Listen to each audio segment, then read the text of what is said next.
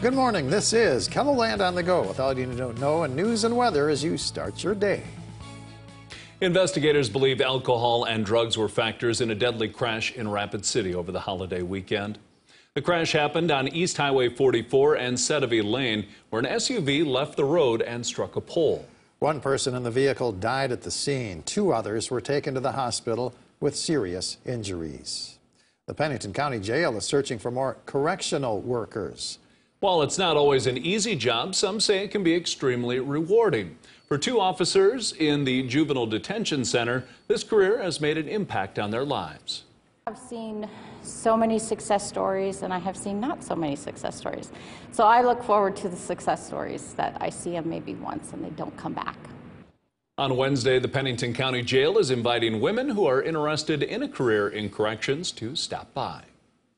Well, turning to weather now with meteorologist Scott Munt. Cold weather will be setting in before New Year's Eve, right, Scott? Yes, we are looking at actually a cold week ahead. Temperatures many of these days will end up being below average, and overnight lows easily falling below 0. In fact, we could see teens and 20s below in parts of north central and northeastern South Dakota. Now, for this morning, we do have winter weather advisories that cover, we'll say, the northern third of KELOLAND. A lot of this due to the blowing snow that we have, causing covered roadways here in north central, northeastern South Dakota. Give yourself some extra time when traveling for this morning. Conditions will improve as we do go through the morning and into the afternoon. I'll have more details on the KELOLAND Live Doppler forecast coming up. All right, thank you very much, Scott. Well, Sunday's wintry weather made for some slick road conditions in Lincoln County. The Sheriff's Department there responded to this crash yesterday afternoon. It happened along Interstate 29. A pickup and trailer ended up on their roofs. Authorities say no one was inside or the vehicle was hurt. And that wasn't the only crash authorities responded to. The Sheriff's Office says multiple crashes were caused by ice covering I-29. Deputies say most hard-surfaced roads are ice-covered and slick. Authorities remind everyone to slow down, wear your seatbelt, and that gravel roads are a safer option right now. The Minnehaha County Sheriff's Office also is asking you to give yourself extra time while traveling this morning. Authorities say black ice and high winds have made road conditions worse. The Sheriff's Office also says that if you're involved in a crash, stay in your vehicle.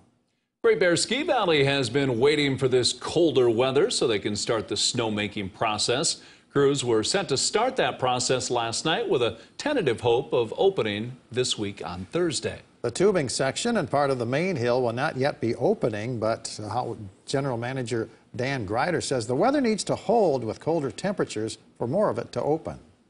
You know, these cold temps are going to allow us to make snow right around the clock, which is what we've been waiting for. So the runs that are not open, when we open for the season, we hope to get them open very quickly.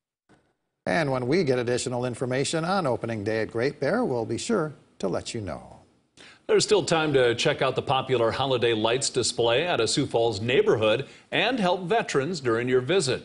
Lights on Lotta will be shining brightly each night through Sunday. Metal donation boxes are set up so people can drop in money while driving by.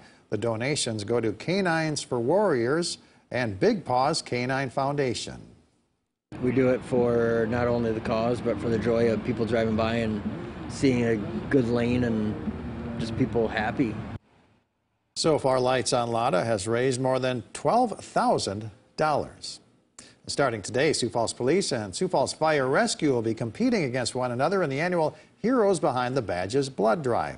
The friendly competition runs through January 7th. You can donate blood toward either the police department or fire rescue. You can sign up to donate at either Sanford or Avera. The Bloodmobile will also host pop-up donation clinics around the city. You can check out the Community Blood Bank website to sign up.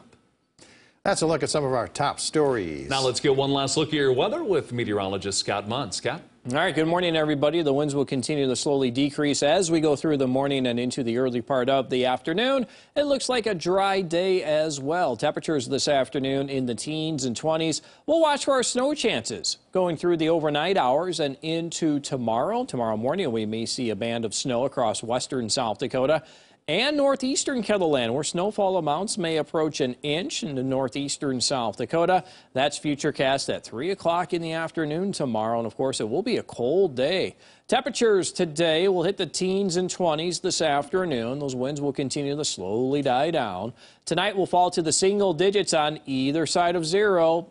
And then for tomorrow, cold afternoon, temperatures in the single digits, teens and 20s with our flurries and light snow shower chances.